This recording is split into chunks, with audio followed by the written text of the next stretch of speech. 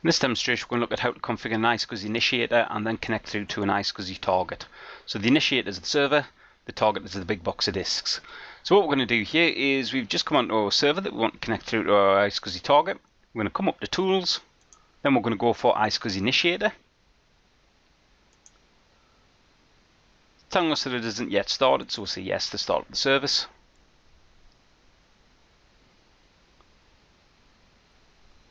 Next thing we need to do now is we just need to specify what it is we're going to connect to.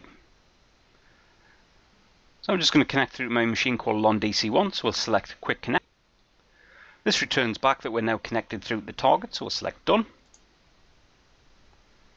Now that we've done all of that, we'll just click OK to close this down.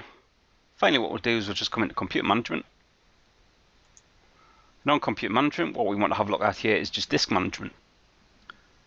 So on Disk Management, what we should be able to see is we should be able to see that we have got connected our C drive, so our local operating system disk. We've also got our E drive there, and if we scroll this down a little bit further here, we have got the two iSCSI targets that we configured in an earlier demonstration. And that's the end of this demonstration of configuring the initiator and connecting through to a target. Thank you.